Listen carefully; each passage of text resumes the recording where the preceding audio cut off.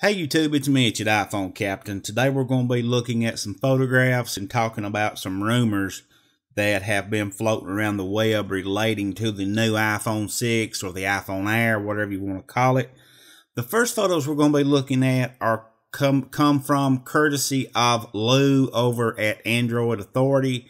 He put together this video which compared the iPhone 6, the upcoming iPhone 6 I should say, and the current iPod 5th generation. And as odd as it may seem, the 5th gen iPod fit into the case that you see here that he had. He got his hands on a iPhone 6 case, third party somehow, and the 5th gen fit right in there. Everything lined up perfectly. The thickness of that case was dead on. I mean, everything just sort of seemed to fall into place. So maybe this is what Apple is going to be looking at. Maybe it's not. You know, if that be the case, the iPhone 6 is going to definitely be a thin device because the iPod 5th generation is much thinner than the current iPhone 5S or the iPhone 5. It's just mind-boggling that, you know, they can fit a phone that can do so much into such a small body. But anyway, the new iPhone 6 that's coming out is supposed to have a 4.7-inch screen, and it's supposed to have the bezel is not supposed to be as wide, or the border, whatever you want to call it, as the 5S. They're going to make the screen bigger, eliminating that bezel around the side of the screen. So that's going to add quite a bit of screen real estate just by removing that bezel. Also, there's talk about the 5.5-inch device, and we'll get into that a little bit here too.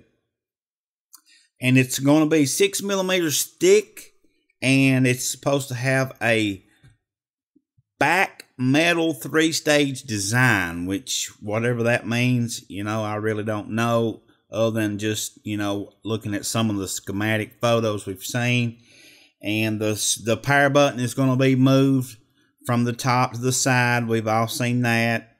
And, you know, one of the things that concerns me about this iPhone 6 dummy is they never did show it lit up. So whether or not these photos are legit or not, I couldn't tell you. But according to International Electric Business Chief Sun Chang-ek, however how you pronounce that name, they're supposed to be also going to use an electronic image stabilization for the camera rather than the expected optical image stabilization. So I have no idea what that means in layman's terms, other than it should be a better camera. And they're saying it's going to be somewhere around like an 18 pixel or megapixels.